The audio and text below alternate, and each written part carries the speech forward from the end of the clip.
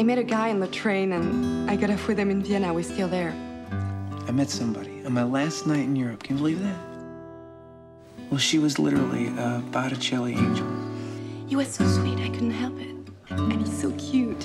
What are you reading? How about you? Look, I was thinking about going to the lounge car sometime soon. Would you like to come with me? Yeah.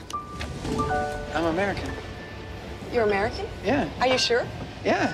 No, Okay. I'm just, I'm just traveling around. I've been riding the trains for the past 2 or 3 weeks. What? No, she's super smart. I like to feel his eyes on me when I look away. I wish I had met you earlier. You know, I really like talking to you. Yeah, me too. It was really nice talking to you.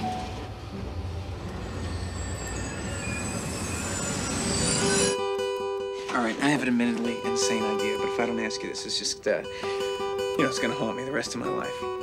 What? You should get off the train with me here in Vienna and come check out the town. What? It'll be fun. And if I turn out to be some kind of psycho, you know, you just get on the next train. Let me get my bag. My name? It's Jesse. It's James, actually, but everybody always calls me Jesse. I'm Celine. This is gorgeous. Yeah, this is beautiful. Do you know anyone who's in a happy relationship? I mean, my parents are just these 2 people who didn't like each other very much, who decided to get married and have a kid. And they try their best to be nice to me.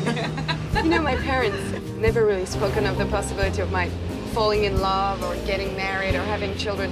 I always feel this pressure of being a strong and independent icon of womanhood and not making look like my whole life is revolving around some guy.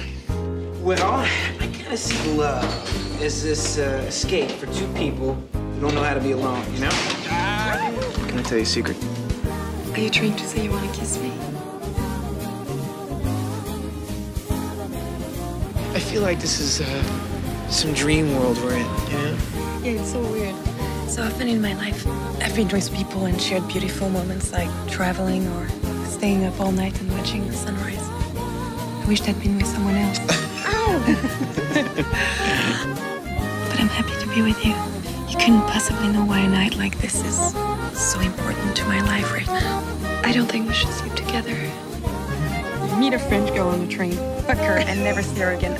And have this great story to tell. I don't want to be a great story. I don't want this. You don't want to see me again?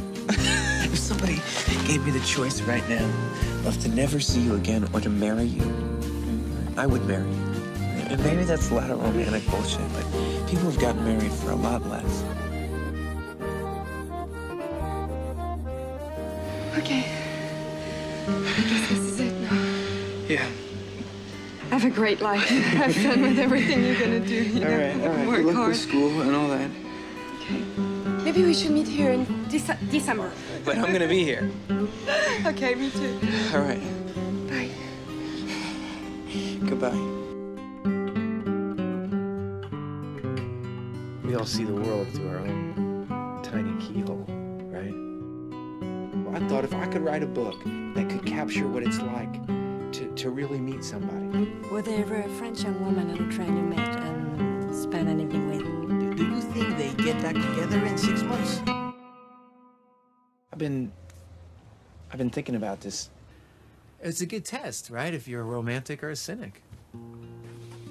Hi. Hello. I can't believe you're here. Well, I live here in Paris. It's funny because I read an article on your book and it sounded vaguely familiar. Vaguely, yeah. Yes. I have to ask you, did you show up in Vienna in December? Did you? No, I couldn't, but did you? Oh, no. No, you were there, weren't you? Oh, no. Oh, that's terrible. Have you been hating me all this time? You have. No. So why didn't you put the 6 months later, the French bitch didn't show up? No, but I did. Like, I did. we can change our memory of that December 16th. It no longer has that sad ending of us never seeing each other again, right?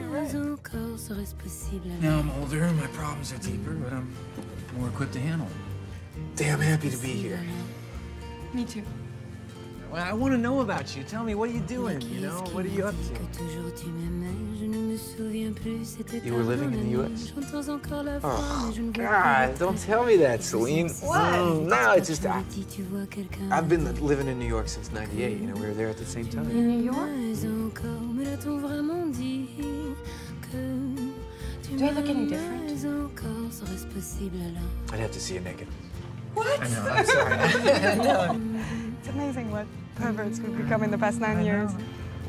My point was, you know, to truly communicate with people is very hard to do. There's so many things I want to do, and I end up doing not much. That sounds terrible. No. So you now be forever depressed no matter what great things happen in my life? Definitely. Great. So I read in that article that you're married with a kid. That's great. Yeah, he's 4. On me dit que nos vies ne valent pas grand-chose, elles passent en un instant comme fanent les roses. Do you have kids? Yes, cute. Oh, shit! What? I left them in the car with the windows up. It was 6 months ago. You think they're okay? No, I'm kidding. Each relationship, when it ends, really damages me. I never fully recover. You can never replace anyone because everyone is made of such beautiful, specific details. All right, now I know for sure. You want to know why I wrote that stupid book? Why? So that you might come to a reading in Paris and I can walk up to you and ask, where the fuck were you? Oh, God. Why weren't you there in Vienna? I wish you would have been. Our lives might have been so much different. Oh, God, why didn't we exchange phone numbers and stuff? Why didn't we do that? I guess when you're young, you just believe there'll be many people with whom you connect with. Later in life, you realize it only happens a few times. So, what is it like to be married? You haven't talked much about that. What is she like? She's a great teacher, good mom. You're not that happy with your marriage, right? My life is 24/7 bad. I mean, I'm really happy only when I'm on my own. Even being alone, it's better than sitting next to a lover and feeling lonely. I had sex less than 10 times in the last 4 years. What? Are you laughing at me? No. I was fine until I read your fucking book. It reminded me how genuinely romantic I was, how I had so much hope in things, and now it's like I don't believe in anything that relates to love. I don't feel things for people anymore. In a way, I put all my romanticism into that one night and I was never able to feel all this again. Every single of my exes, then they're married. I think I'm one of those guys. You know, I want to kill them, but it's my fault. I know it's my fault because I never felt it was the right man. Never. All right, you know what? I'm just happy to see you, even if you've become an angry, manic-depressive activist. I still like you. I still enjoy being around you. I mean, the only happiness I get is when I'm out with my son. I'm so miserable in my love life, in my relationship. I always act like, you know, I'm detached, but I'm dying inside. You come here to Paris, all romantic and married, okay? Screw you.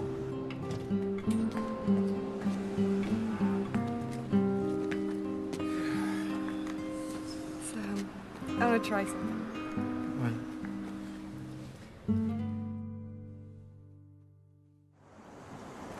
Vous allez vous chercher des glaces, on y passe pas une heure? Oh, look at them, they're so cute.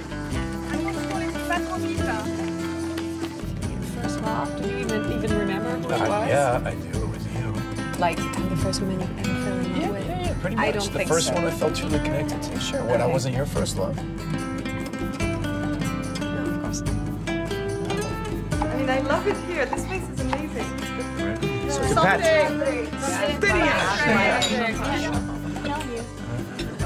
Celine. we met about 18 years ago. We kind of, sort of, fell in love a little bit, and then we lost track of each other. I can't believe I'm 41. Yeah, me neither. You've gotten so old. I mean, it's like, is this really my life? Like, is it happening right now? Yes. I know. Hey, can I ask you a question? If we're meeting for the first time today on a train, would you find me attractive? Of course. No, but really, right now, as I am, would you start talking to me, would you ask me to get off the train with you? I did talk to you on a train, okay? I did that. It was the best thing I ever did. Really? Right? It seems like every story told about us is meant to be. And the fact is, you would not pick me up on a train. You would not even notice me, a fat-ass middle-aged mom losing her hair. Okay. All right, the real question would be if I did ask you to get off a train, would you get off with me? No, of course not. I have people waiting for So? me. So if you're gonna spend another 56 more years together, Yeah. what about me would you like to change?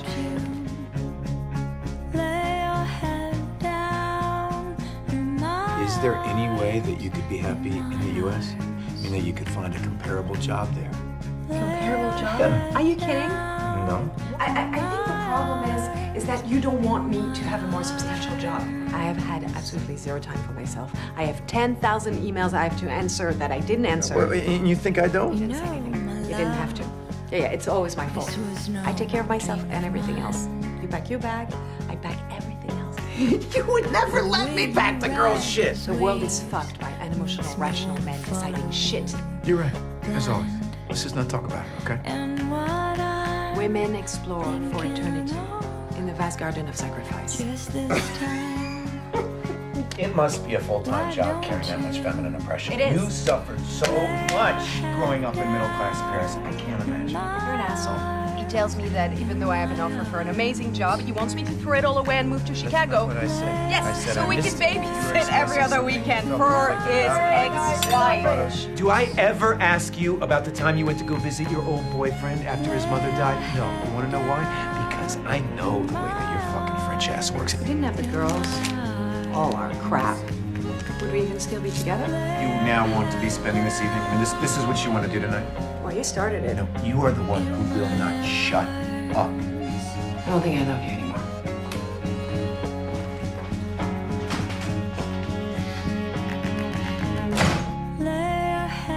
Jump ahead 10, 20 years, okay?